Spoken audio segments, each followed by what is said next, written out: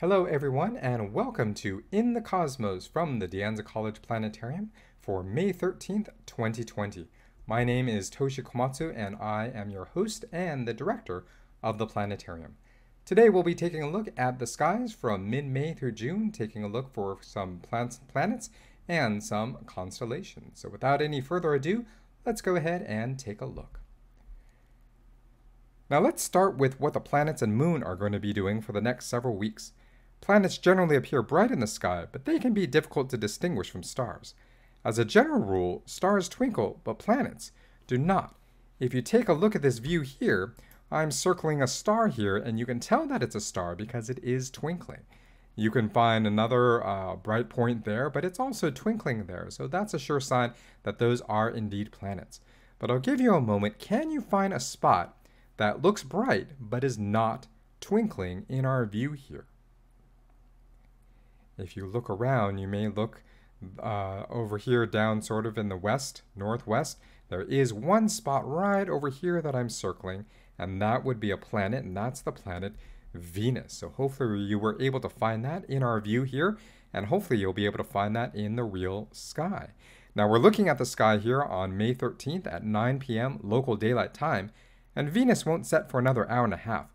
But by the end of May, Venus is going to be setting much sooner after sunset. So it's going to set just after 9 o'clock, and that will be less than 30 minutes after the sunset. So look quickly if you want to catch Venus. For most of June, Venus will actually be lost in the glare of the sun, and it may just be visible right before dawn at the end of June. Now let me back up time here a little bit to a special event that's happening on the 21st. Notice that Venus and Mercury here are going to be very, very close together in the sky. Now, quick-footed Mercury usually is very difficult to see because it stays very close to the sun and is often lost in the glare of the sun there. But on the 21st of May, you'll be able to get a chance because Venus, which will appear much brighter, will be right next to Mercury. So that'll give you a chance to see two planets all together in the sky, and they'll make for a very pretty pairing. And you can be one of the very few number of people who have actually seen Mercury and know that you've seen Mercury in the sky.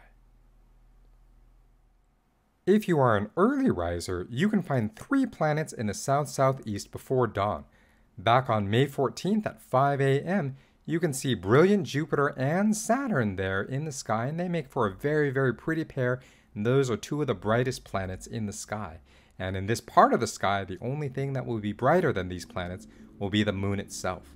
Speaking of the moon, you'll notice that the moon is just to the right of the red planet Mars. So we get 3 planets, and on this particular date, the moon there to join them.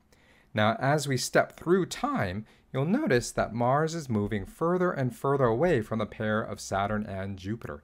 Now, those 2 planets, they're going to stay together throughout the rest of the year, and we'll be talking more about that in a future episode. I have now reset the planetarium to June 3rd at 11 p.m. local daylight time. If you're watching this before June 3rd, the sky will match a little bit later, and after June 3rd, the sky will match a little bit earlier in the evening. By June 30th, this will be close to what the sky will look like about 9 p.m., excluding things like the planets and the moon. So what we're looking at here, by now the spring constellations have moved to the western skies. And here is Leo the Lion. Let me go ahead and bring up some star labels here. So we've got Regulus, which is the king's star, and that again is the brightest star in the constellation of Leo the Lion here. And Leo is distinctive for a shape that makes up the constellation here, where you've got this kind of backwards question mark shape that forms the mane of the lion. And then sort of trailing behind that backwards question mark shape there is a very nice right triangle that I always like to look for, and that forms the hindquarters and the tail of Leo the Lion there. Now, if you were to be looking for this star, again, this is for June 3rd at 11 p.m. specifically, but get a sky that matches this time. If you want to look for Regulus, it'll be about 25 degrees above the horizon there, so almost exactly in the west. And the way to remember distances, angular distances in the sky, is you can actually use your hand. If you stretch out your hand at an arm's length away, you can use your hands and your fingers to estimate degrees. So again, stretching out your hand all the way out, a full arm's length away, a pinky will appear to cover about 1 degree in the sky. 3 fingers will cover 5 degrees. And in the case of Leo here, what you'll want to do is stretch out your hand all the way and spread your thumb and your pinky out as far as you can stretch them out. And that will cover about 25 degrees in the sky. And again, that's about as high as Regulus will be right above the western skies here. So take a look for that. And this is a nice handy way to remember how to find angular distances in the sky so you can kind of get a sense of how far things apart in the sky. Now, back to Leo and a few other constellations here. Let's go ahead and change our view. And what I'd like to do is to fade off Leo. And we're going to move a little bit more to the south here, where I'm looking for a star. You can see it appearing here, a star called Spica. And that's a star, or that's the brightest star in the constellation of one that kind of looks like sort of a kite shape here, maybe with a lot of long dangling strings going around it. But that's a constellation known as Virgo the Maiden here. So Virgo the Maiden there. And again, that's more of a springtime constellation. It's getting low in the west right now. But what I did want to mention is that the star Spica there, notice what she's holding in her hand there. She's holding a little grain of wheat there, or a wheat stalk there. And that's because for many, many years, people would use the sighting of Spica in the early spring. When you first see it rising in the east in the spring, that's usually right around the time that you want to be planting your grain crops. And so the constellations can be used as a calendar, and Spica was one of the most important stars to be looking for your agricultural calendar there, to know when to be planting your crops. And there were other stars and constellations that were used for harvesting, but to mark different times of the year. So Spica, now it's getting low in the west, but was very important for marking the beginning of spring here. So that's Virgo. Go ahead and fade Virgo off here. And what I'd like to do now is to pan a little bit further up in the sky. There's a bright star there called Arcturus. I happen to know Arcturus is the 4th brightest star in the entire sky, and it's part of a constellation known as Bootes, the Herdsman here. And he actually is a herder of bears, so quite a brave soul there to be herding bears and collecting bears there. And it's sort of a fanciful view, but I know when I look at the constellation of Bootes, what I'm really looking at is that there's this distinctive shape here. It always reminds me first of a kite. I've heard other people tell me that it looks like a fish. There's lots of ways that you can imagine it, but one other way, sort of a fun way that I like to imagine this constellation, is if you take these stars here using Arcturus as the tip of a cone, that's something that reminds me a little bit of an ice cream cone there. Now, if you take this star, maybe don't make such an angular connection between the top of the cone there, but if you were to round that out, it might remind you a little bit of an ice cream cone. And I know when I get an ice cream cone, I don't like just 1 scoop, I like to get 2 scoops. Unfortunately, this ice cream cone has lost one of its scoops there, and so this neighboring constellation is the scoop that fell off.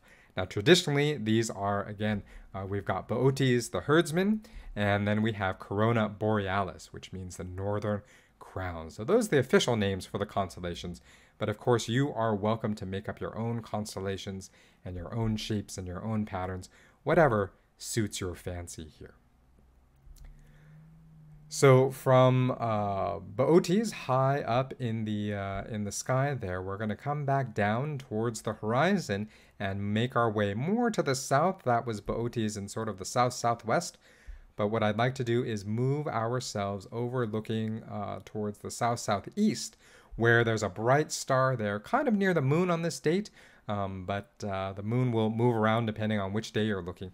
But I'm looking at this star Antares here, which is the brightest star in the constellation of Scorpius the Scorpion there. And you can see the connecting lines there that go up to one of his claws there, and this curving hook here, which forms his stinger tail. And Antares is a star that has a bit of a reddish color to it. It's a red supergiant star, and people would often get it confused with Mars. And so the name Antares literally means the rival of Mars. That's ant, like anti or against, and Ares is the Greek name for Mars, and some of you may have known that. So this is literally the rival of Mars, and it was named that because Mars does sometimes appear in this part of the sky, and Mars and Antares, they do have similar color to them, so a lot of times people will get them confused. But you know now that the way to tell a star from a planet is to look for the twinkling. And if I kind of fade off some of these here, you can tell that Antares does twinkle quite a bit. Again, it's a very, very large star. Not just a large star, a super giant star. And that is the official name. A super giant, super red giant star is what Antares is. I would like to also mention that hook shape for the constellation, even though around here we do refer to this as Scorpius the Scorpion. In Polynesia and Hawaii in particular, they saw this same pattern here with this hook as a constellation that is called Maui's fish hook. And you may have heard of Maui's fish hook because there was a Disney movie, Moana, which came out a few years ago, where Maui's fish hook featured prominently in that movie. Well, it's actually a constellation in the sky, and that is one of several key constellations that the Polynesians would use to navigate across vast distances across the ocean without any landmarks, without any signposts. But the signposts that they used were the constellations and the stars and the wind and the waves themselves. And at the planetarium, once we reopen, we have a whole program on Polynesian voyaging, so hope some of you can check that out someday. Scorpius there is a sign that summer has come along. Again, we're looking at the June sky here, but another sign that summer has come is the last set of constellations that I'd like to share with you. And for that, we're going to be looking towards the east. And I'm looking for a set of 3 stars, and I can see them on my screen here. We've got Altair, we've got Vega a little bit higher up, and we have Deneb. And these 3 stars together form what looks like almost a perfect isosceles triangle. A triangle where we've got Vega to Altair, Altair to Deneb, Deneb to Vega. Vega to Altair makes one length that's almost the same length as going from Altair to Deneb. So 2 sides that are about the same length makes an isosceles triangle, and then a shorter side here that makes for the 3rd part of the triangle. This is often referred to as the Great Summer Triangle because we first see it in the summertime, as we see here low in the eastern part of the sky. But as time progresses, this triangle gets higher and higher in the sky, passing directly overhead at mid-latitude locations like we have here in the Bay Area. So that's something that you can see all summer long as the weather is clear. Now, each of these 3 stars are actually a part of 3 separate constellations here. So Vega is a part of a constellation that looks like this. There's kind of a parallelogram of stars right next to it there. That's a constellation called Lyra the Harp there. Lyra the Harp, it's a musical instrument, handheld musical instrument, and that parallelogram that I was just pointing to, that forms the strings typically of this harp here. So you can look for Lyra the Harp there, marked by the star Vega. And the next star is Deneb, and that is part of a constellation that gets to be quite a wide one here. And there's a part that sort of extends straight over towards the south, and we have some bits that are going sort of up and down. And hopefully it reminds you a little bit of a bird, because that's what this constellation is. It's the constellation of Cygnus the Swan, and the name Deneb actually means tail, and that you can tell here because it is the tail of Cygnus the Swan there. So that's another summertime constellation, part of the summer triangle there. Cygnus the Swan, marked by that star Deneb. And the last star in our triangle here is again that star Altair, and that constellation is known as Aquila the Eagle. And let me show you the stick figure version first here. Usually when I look for this constellation, some of these other stars that kind of extend out towards the south, they're a little bit trickier to find. They're not nearly as bright. So what I do is I look for Altair, and then I look for these 2 stars that flank Altair. So it's a nice little line of 3 stars, with Altair being the brightest of the 3, and then the other 2 are about the same brightness, but less bright than Altair. And again, that forms the shape of Aquila the Eagle there in the sky. So once again, we've got Aquila the Eagle, we've got Lyra the Harp marked by Vega, and we have Deneb in Cygnus the Swan there. So 3 summertime constellations, and as summer progresses, they'll get higher and higher in the sky and a lot easier to see here. So that brings us to the end of our episode here. I hope you enjoyed it and learned a little something. We're planning to do a lot more of these videos, so please like the video and subscribe to our channel, and you'll find more information about the planetarium on our website, and we're all over social media on Facebook and on Twitter and on Instagram, so do check out the links in the description that accompanies this video here.